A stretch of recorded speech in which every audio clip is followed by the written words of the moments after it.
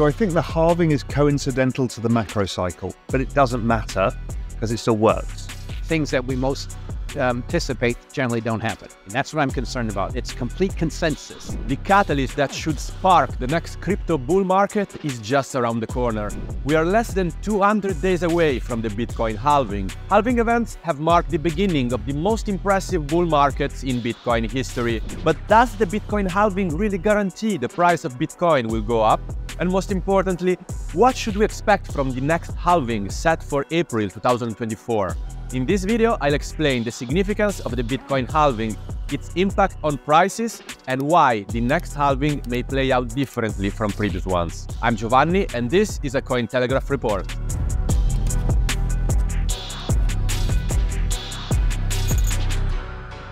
So why is the halving considered such a booster for prices? The bullishness around the Bitcoin halving is based on a very simple rule of economics: supply and demand.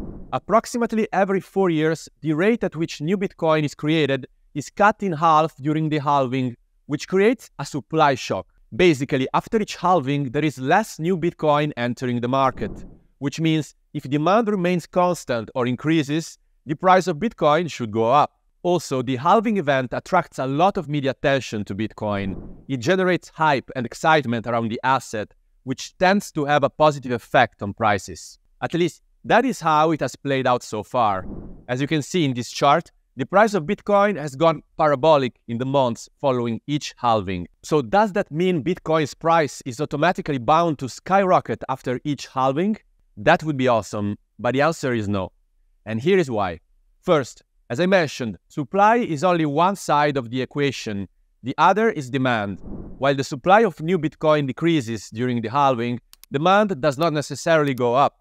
And if demand is stagnating, big upside price moves are unlikely. Second, the halving's impact on the supply of new Bitcoin gets smaller after each one of these events, and it will eventually become irrelevant. That means demand, rather than supply, is becoming the main factor impacting Bitcoin prices. Third, the halving is an entirely predictable event. We all know well in advance that it will take place and when, and that may undermine its influence on prices. Imagine that a surprise party is about to happen, but everyone already knows about it, so they start partying in advance.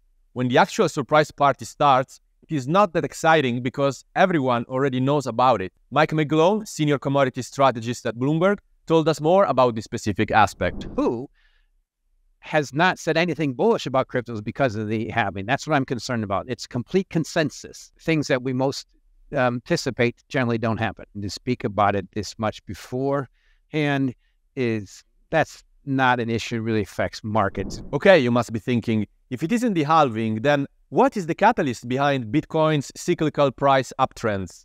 Well, there is always a combination of factors like market sentiment, regulatory developments, and adoption trends. But the most important one is macroeconomic factors. In particular, I'm talking about M2, or money supply, which is an indicator that shows the amount of money circulating in the economy. Essentially, M2 shows how much cash is available to people for buying goods and making investments. Periods of high M2 usually correspond with low interest rates. Basically, when borrowing money is cheap and there is a lot of cash floating around, people are more likely to invest in risky assets like Bitcoin, which means more demand. That is clearly visible in this chart. Historically, peaks in money supply have coincided with crypto bull markets, and money supply bottoms are correlated with bear markets. And guess what? All previous halvings happened during periods of high monetary supply.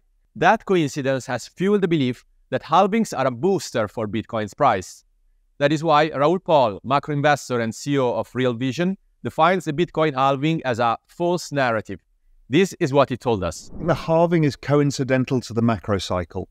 It just so happens that in 2008-9, magic things happened. One, all interest payments on all debts were forgiven. We went to zero interest rates everywhere. Zero interest rates and Bitcoin had birthed at the same time.